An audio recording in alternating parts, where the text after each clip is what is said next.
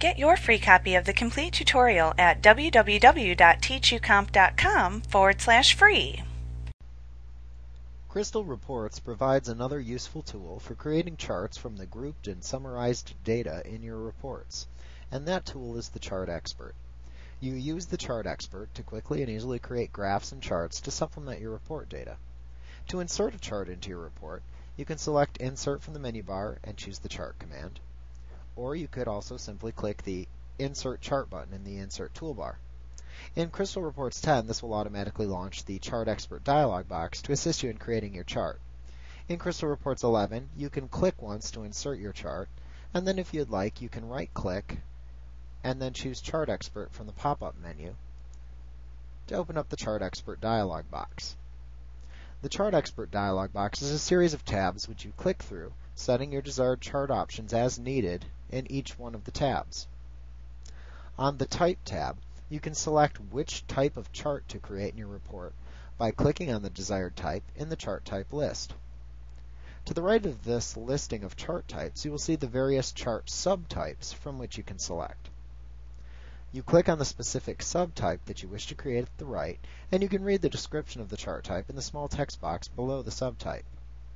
Also, for some of the chart types, like the bar type, you can select either a vertical or horizontal display by choosing the desired option button at the bottom of the chart type list.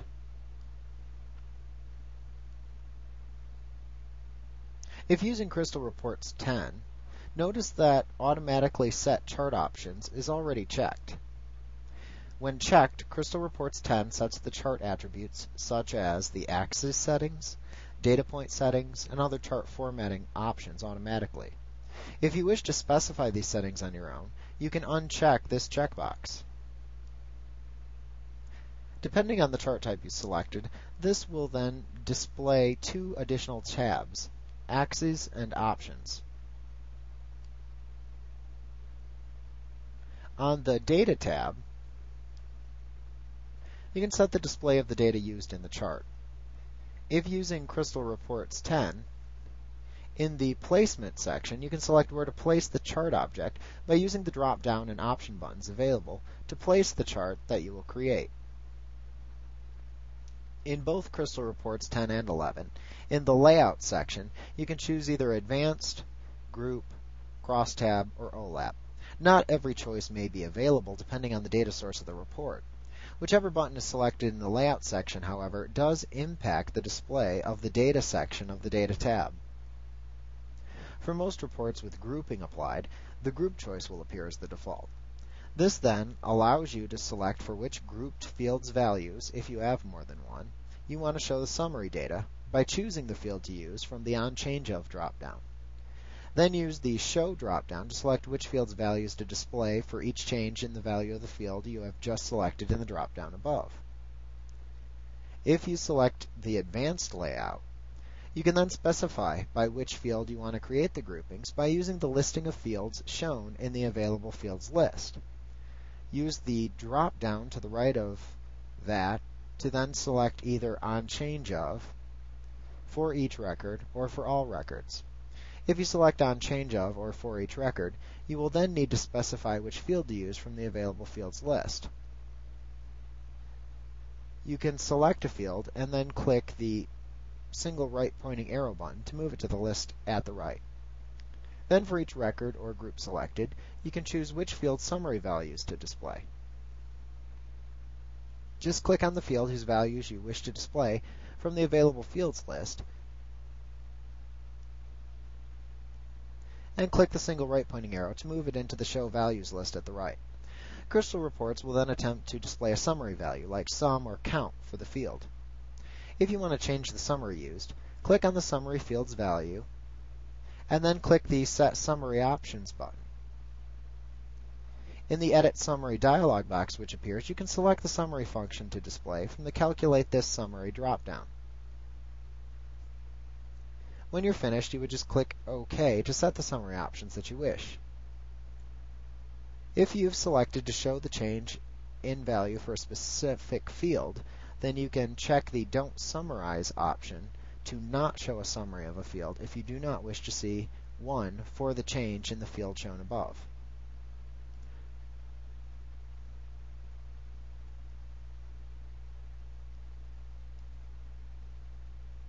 If you have a crosstab table as a basis for your report, then you can click the crosstab layout button to display the crosstab options to the right.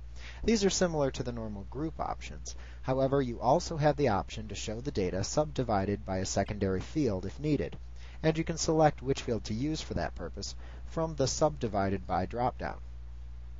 If you have an OLAP data cube as the basis for your data source, then you will see options similar to the ones that you have for the crosstab display. You can use the OnChangeOf dropdown to select the dimension that you want to use for plotting the values in the chart. Then use the Subdivided By dropdown to choose the secondary row or column by which to base the chart. You can click the Other Dimensions button to invoke the Format Other Dimensions dialog box, and in that dialog box you can click on a dimension shown, and then click Select a Field Value to display a new field for the dimension to be fixed to. If using Crystal Reports 10, the Axes tab will only be displayed if you elected to remove the check from the Automatically Set Chart Options checkbox back on the Type tab. However, this tab appears by default in Crystal Reports 11.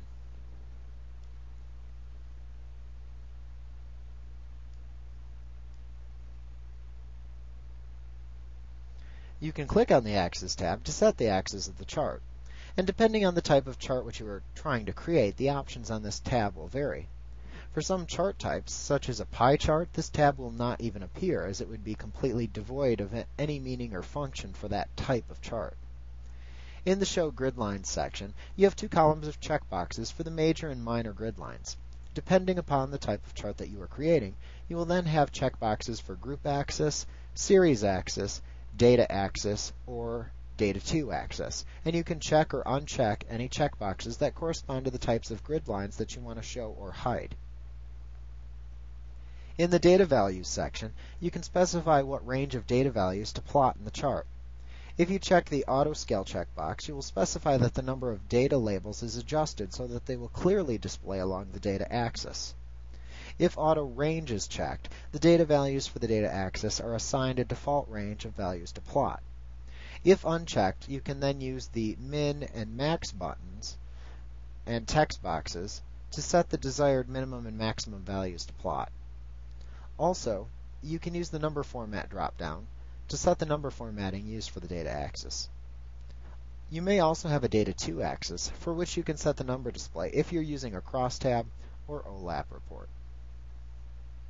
In the Number of Divisions section, you can set the number of divisions used for the corresponding data axis. If you select the Automatic option, then Crystal Reports will automatically set the number of divisions for the data axis. If you select the Manual option, then you can type the desired number of divisions to display into the text box at the right. If you uncheck the Automatically Set Chart Options checkbox back on the Type tab, if you're using Crystal Reports 10, then you can set the Chart Display Options on the Options tab. This tab appears by default in Crystal Reports 11 for most of the chart types. In the Chart Color section, you can specify either a color chart or a black and white chart by just clicking the desired option button. If using Crystal Reports 10, you can additionally click the Format button to launch the Chart Color Format Expert dialog box, where you can set conditional chart colors based on whether or not the data matches a criteria which you specify. This button becomes the Color Highlights tab in Crystal Reports 11, which you can click to set conditional chart formatting. You can set the criteria and colors here just as you do when using the Highlighting Expert. If you elect to use conditional chart coloring and are using Crystal Reports 10, just ensure that you click OK in the separate dialog box when you're finished creating conditions to return to the Chart Expert. In the Data Points section of the Options tab in the Chart Expert dialog box, you set what to display for the data points plotted in your chart. You can check the Show Label checkbox to show the label next to each plotted value, or you can check the Show Value checkbox to show the value that's being plotted in the chart. And this is often very useful for pie chart types. If you elect to show the value plotted, you can then use the Number Format dropdown to select the formatting of the values which are displayed. In the Customize Settings section, you can set the display of data markers and pie slices in your chart if the type of chart that you selected makes use of those features.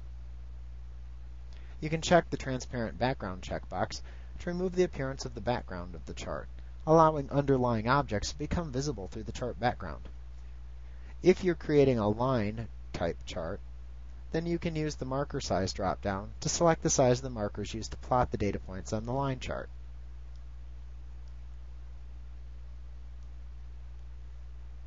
You can use the marker shape drop-down to select the size of the markers used to plot the data points on the line chart as well.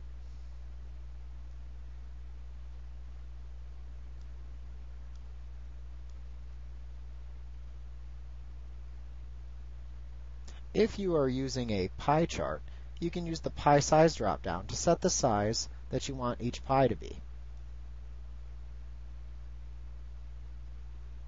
If you have a 3D chart type,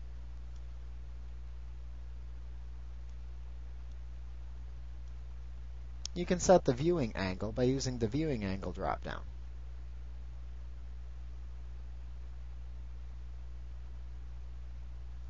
Also, if you happen to be creating a pie chart, you can also check the Detach Pie Slice checkbox to have one of the pieces of the pie appear detached from the rest of the pie. And you could choose whether it's going to be the smallest slice or the largest slice by selecting the desired option button to the right of that.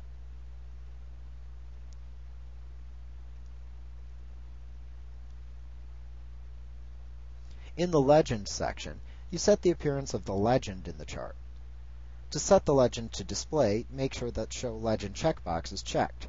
Then use the Placement drop-down to specify where to place the legend within the chart. You can then use the Layout drop-down to set whether to show percentage values, amount values, both, or none within the legend, if that's an option. Now, after setting the options in the other tabs, you can click the Text tab to set the options for the display of text within the chart. And here you can set the text to display for the various text elements, such as the title, the subtitle, the footnotes. If you leave the Auto Text checkbox checked, the text elements will be automatically created using the default values assigned by Crystal Reports. You can clear the Auto Text checkboxes, and then just type your own titles in the text boxes to the right, if you like.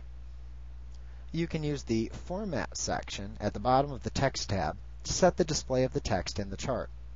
And to do this, you would just click on the type of text to format within the scrolling list, such as the title, for example. And then click the Font button to launch the Font dialog box, where you can set the font used to display that type of data within the chart. When you finish setting your desired chart options using the Chart Expert dialog box, you would simply click the OK button to insert a chart with the specified settings into your report. Note that you can double-click on a data series within the chart when it's previewed to drill down to display the underlying data on a separate Preview tab.